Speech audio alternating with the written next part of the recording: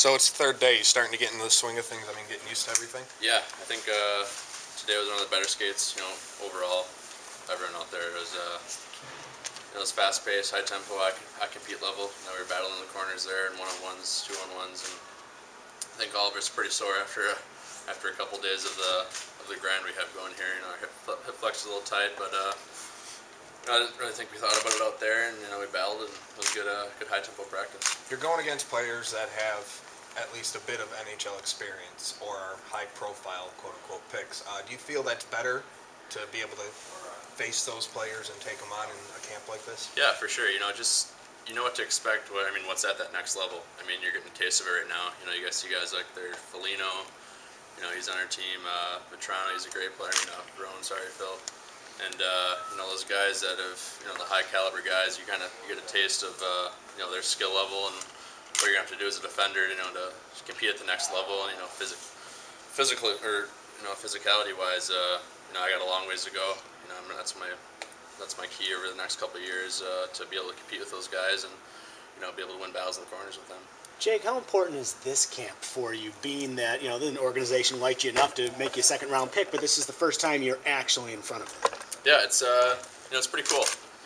Seeing all the coaches, the whole organization here, the staff, they're great to us. They take care of us. We've had some great meals here, and they're pushing us to our limits. It's good for us just in the summer to kind of get that week of high compete level hockey. A lot of us, I don't think, have been on the ice too much. A few times here and there, and it's summer hockey. You go out there messing around, but like I said, finally we're getting into the swing of things, and I think tomorrow night you're going to see a pretty high level of competition for the scrimmage we got going there, and it's going to be fun to go out there and play with the other guys in the system. Now, it's no secret that this team's defensive pool is as deep, or prospect pool is as deep as any in the league. Yeah. Does that I know you have a couple years still, but does that kind of bother you knowing that it's as deep as it is, or does it provide more motivation for more people to be? Exactly, motivation's the key word there. I think competition brings the best out of you, and it's only going to make you work harder. I got a couple years to go here. I'm in a great spot at Wisconsin to develop. We got a great group of guys there, and we're going to have a great team these next couple years. So just development will take its course, and you just got to work on getting bigger, faster, stronger, and that's my focus right now. I'm not really thinking too far ahead on the other prospects, but we're all a great group of guys, and I'm excited to be a part of it.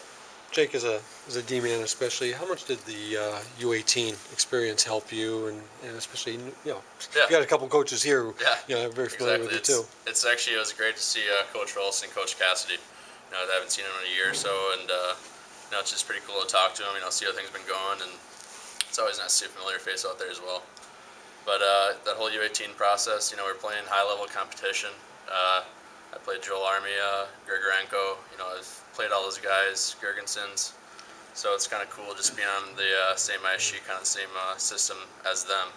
So it just, it definitely helped me in my development, and I probably wouldn't be here without that. Without Coach Cass and Rolston, improving my overall hockey ability. How about playing college hockey as opposed to juniors? Why did you decide to do that? I never really was exposed to the major junior level. Education's important to me. Hockey's not going to be there forever. It was important to my family as well. Madison's only a couple hours away from my hometown, so it's nice to be able to go home on the weekends, family and friends be able to watch my games and whatnot. Just a good spot for me to develop. Our strength coach is one of the best in the country over there, and I'm there all summer training, and our whole team is. And like I said earlier, I'm in a perfect spot to develop right now. We got a good role in the team, and we got a great group of guys. And these next couple of years, you're going to definitely see Wisconsin at the in the top 10 of the country, and hopefully we can bring home a national title. How about your former teammate Justin Schultz? A lot of attention recently. How do you think he'll fare in Edmonton? Will he step right in and play? Yeah, I don't see why he wouldn't. He's that whole Schultz watch thing kind of got blown out of proportion. And I'm good buddies with Schultz. I was living with him throughout that process this summer. And he's the kind of guy. He doesn't want publicity. He doesn't want that stuff to get that big, but it did, and he handled it well. People are questioning his character out there, which is kind of ridiculous when you don't even know the kid. In my opinion, he's a great guy, and he's such a competitor. Every practice, he's the hardest worker out there. He, he's always pushing to be better. I mean, in every aspect of his life. I'll play golf with him. The other day he shot a 68, 4 under par.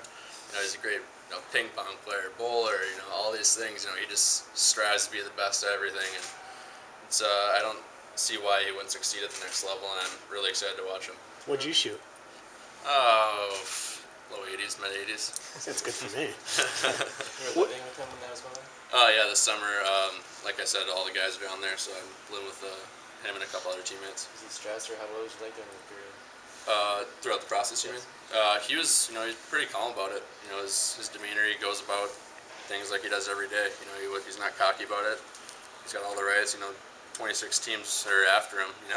It's kind of not many guys get that opportunity when you're that young to sign an entry-level contract, and teams are just asking to, come to us, and it's kind of I'm sure it was a great experience. He talked to some really cool people. Wayne Gretzky give him a call, Paul Coffey, all these guys are giving him calls and, trying to, pull all of his limbs each and every way. But, he talked to his family, he did what he wanted to do. In Edmonton, I think it's going to be a great spot for him. They got all those young guys coming up, and they got a steady system, new coach in there, and I think he's looking forward to it. And, I think all of us Wisconsin boys are excited to see him succeed. What are you looking for out of yourself this coming season? I think I'm in an increased role here, especially with Schultz's departure. I'd like to contribute a little bit more offensively.